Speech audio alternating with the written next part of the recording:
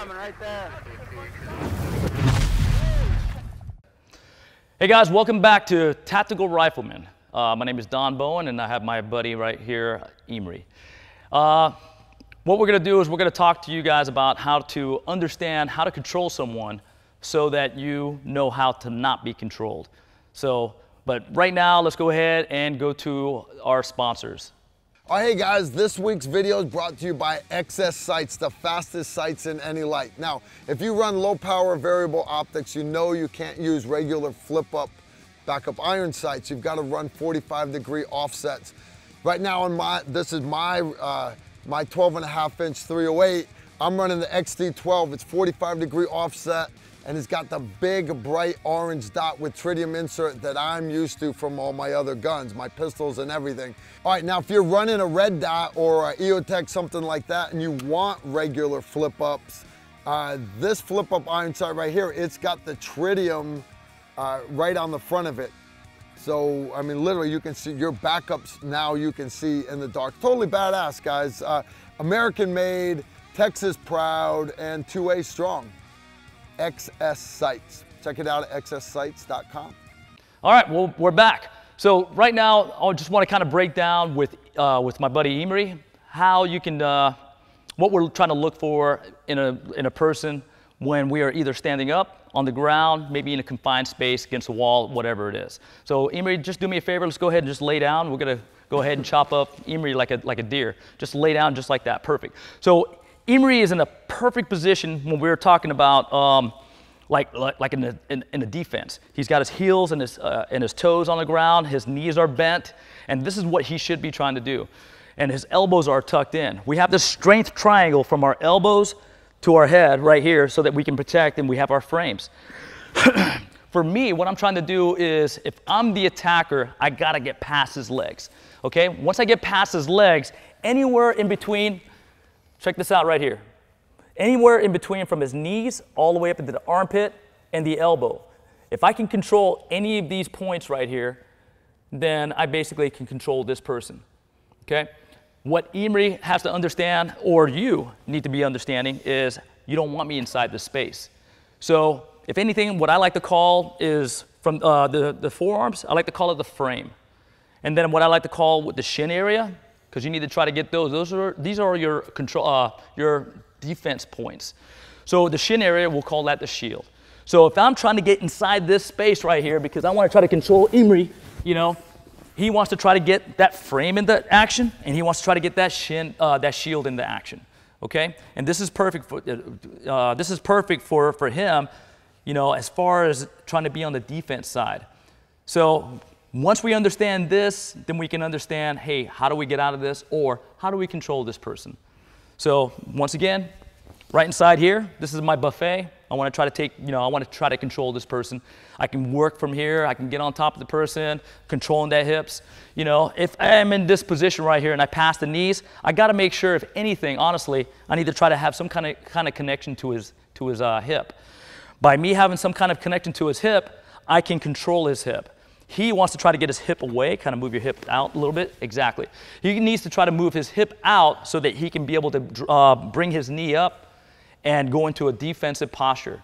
So, but once I'm able to control that hip, then it's going to be a little bit harder for him to be able to move his hip, which he needs. So from here, now, if anything, I'm already inside his armpit right here. Okay? So if anything, if he gets this frame back in, well then he's back into defense mode. So let's stand up real quick. Emery. If I were to try to kick him or anything like that, and I'm not going to want to just, you know, kick him right here, you know, in his shin. The shin's not going to feel too good, okay? Or maybe, you know, you got tougher shins, you might be able to get away with that. But my target areas are above the knee, right around here, and all right into this armpit area, okay? So if I were to kick, boom, I'm trying to target that. It's not going to feel too good. Or maybe I can try to knee. You know, trying to take a knee from there, it's not going to feel good at all. And then here's the other thing too. If I'm going to kick him in the ribs, he's not going to like that. He's not going to like that as well. He wants to try to bring that shield up as I as I go for my kick, or, you know, whatever it is. And then if I'm trying to kick him right here in the ribs, he's gonna try to get that frame into action, you know, or basically bring him all up so that he is trying to protect all this area. So remember, we're trying to protect all of these sensitive areas so that we can be able to survive. If I'm trying to attack him, those are the areas that I'm trying to trying to take care of him. You know, try to knock him out or try to hurt him. You know, because those are all sensitive areas. Even inside right here, inside of the inside thigh, he's not gonna like that too much. Taking a kick there, taking a knee there, you know, and then of course, once again, all of this right here, even liver punches, you know. Wild part about the liver punch is you can, if you hit somebody in that liver, you know, and you hit them right, more likely you're gonna have like a delayed reaction. And it's one of those things where it's funny, you want to fight on, but you're gonna go down. So you want to try to protect that liver, okay? So if you know how to hit somebody, that's probably the best target area that I would like to try to hit someone, you know, to try to control that person. Anyways, come on over here real quick, Emery. All right, cool. So Emery's in a good defensive posture. Remember what I was talking about. My target areas are above the knee and into the armpit area. Now, stay right there, Emery, don't move. Here's another thing we have to take into consideration. If I split Emery right half his body right here, so we're gonna go from basically from the hip, you know, we're trying to control the hip, right? So if we're standing up, here's my center line, okay? So basically from his chin all the way down to his groin area.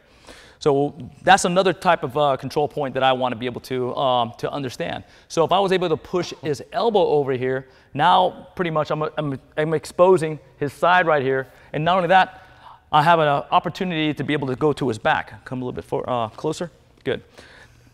Another thing to take into consideration is look at his heels. If we drew an imaginary line from his heel to heel, that's called a line of leverage. So just stay right there, don't move. If I step on that line of leverage, right now our hips are squared, you know, and we're basically in a perfect, you know, mutual fight, right? You know, so, all right, cool. But if I am able to step and understand, I'm gonna step on that line of leverage. Once I step over here, I'm already halfway to his back. So he naturally is gonna want to try to square back up, or he should, okay? So once we have some of those understanding, it's gonna really help us to be able to try to control the person or not let that person control us. So stepping on that line of leverage, he's gonna want to try to square up. Exactly. Or if I can try to drive his elbow, I'm already halfway to his back, and now I can go ahead and start to try to take him down. Another thing to take into consideration, which is very, very important, is breaking down that person's posture. So if I can basically control his head, this is good for me. Okay, we're talking about like judo or wrestling or anything like that, or just, you know, just trying to control that person. If I can break their balance, I can control that person. So if we're talking about basically like, you know, just a bear hug, getting aside here for a bear hug, I want to try to be able to remember, getting the underhook.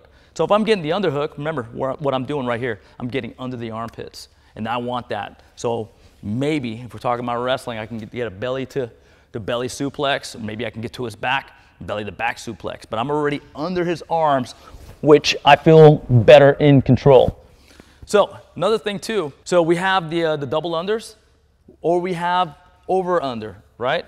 So basically he has one arm in, right here, and I have one arm in, you know, and basically just trying to fight for double unders or anything like that. But talking about going back to the head control point, is, for me, we call this like a tie clinch. I'm trying to drive my forearm into his collarbone and then trying to grab his little man bun right here. So I want to try to be able to hold this right here just so that I can be able to control him. So if I can control him right here, this is good for me, okay? But I also have to make sure, hey, being mindful of his punches or his elbows or even his knees, okay? But for a collar tie, yeah, you're good. I'm trying to drive my forearm into his collarbone and trying to control this man bun. So right here, this is what I'm trying to achieve. So now I can effectively deliver strikes by controlling his head, pulling him to the left or to the right, pulling him to the left. And as I do that, as I'm pulling him to the left, I can be driving my left knee. If I pull him to the right, I can be driving my right knee. But if you understand what am I trying to achieve, to control, you know, your Emery or whoever, you just have to understand, hey, don't let them do that. So make sure that you're got good posture. Make sure that if anything, like we face off, depending on whatever it is, his posture right here, I want to make sure, you know, just because he's a lot longer than I am, taller, okay? I got to make sure that I have a good sense of distance so that either I can effectively strike, but just know that he does have longer ranges. Go ahead and stick your arm out, yep. So he does have longer ranges than me, okay? So I have to take that into consideration. If anything, honestly, if I'm not trying to freaking skedaddle and get out of the way, whatever, what I'm gonna do is I'm just gonna crash in. You know, I'm gonna just try to crash in and just get to him, and then maybe try to go for a double leg, maybe try to go for a single leg, whatever, you know, or even a blast double, driving into him and just taking him down, you know. But if I have to be able to get out of there, well then, by all means, I gotta make sure that I have the proper distance, you know, and then also I have to know what's around me. I gotta make sure I don't have something down where I'm gonna freaking trip, or some kind of a wall, or just whatever, maybe a car. So I have to take all of those type of things into consideration. So, but Donnie, I got a question. Yeah, go ahead. You're talking about head control? Yeah. Let's explain to people, maybe if they have somebody controlling their head, what they can do. Yeah, so if somebody's trying to control your head, what you want to do is you want to try to make sure, if anything, try to keep your head up the best that you can. Because if he's pulling my head down, he can just go ahead and deliver a knee right to my face. I don't want that, okay? So if anything, let's kind of go over this point. How do we get out of that? So from that tie clinch, you know, or maybe somebody's trying to pull my head down, check this out over here. All I'm gonna do is I'm gonna take my hand, I'm gonna take my hand, I'm gonna show you guys from this angle. I'm gonna take my hand and I'm gonna shoot it across to his opposite side shoulder, okay? Now, what I'm gonna do here, that's my frame, and I'm just gonna drive that to open him up a little bit. And then I can take this hand and I can shoot it through so that now I'm back into a good control position. Now, this is more like a 50-50 because he's basically mirroring me, but at least I have one arm in so that I'm able to kind of protect myself. A 50-50 is better than nothing, okay? Let's get down on the ground real quick. Talk about this right here. For me, if I have control here, if we're talking about like jiu-jitsu terms, side control, if I'm controlling him from the side, well, this is good for me, bad for him. Same thing if I'm all the way on top, full mount. Basically, this is bad for him, good for me. I'm controlling his hips. Now, I don't really want to be on his hips because he can always buck, and this is not what I want to do, okay? Especially if I'm trying to effectively strike him, he's bucking. If he's bucking, then of course I'm not going to be able to effectively strike. So if that's the case, what I want to try to do is I want to try to at least hook its legs. What we call is a grapevine. So from here, just relax a little bit. I'm going to shoot my legs, and all I'm doing is I'm shooting my legs underneath. I can put my feet together, and then I can try to hook his legs. From right here, instead of getting bucked all over the place, I can get into this position. And just being mindful too, let's say I gotta know where his hands are at all times. I don't want his hands digging for a knife or any kind of like anything that can stab me or cut me or hurt me, whatever, okay? So either I can hook his legs, and the only reason why I would try to hook his legs, try to go into that grapevine, is if I cannot get inside here, into his elbows, okay? But if I can get there, then this is better for me. Try to buck, it's not gonna really do much. So if anything, I can do my hammer fists, I can do my palm strikes and everything else. This is perfect for me being high on the chest.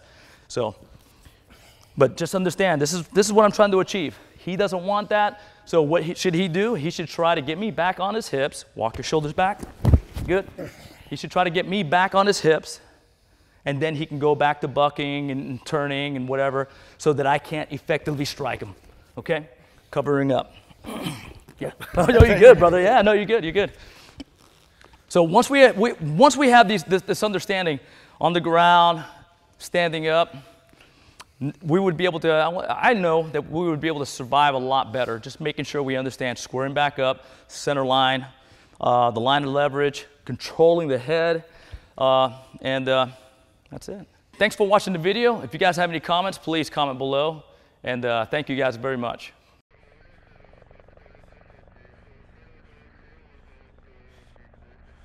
If you like this video, make sure to like, comment, and subscribe. Also, make sure you follow us on Facebook, Instagram, and Twitter so you don't miss out on anything.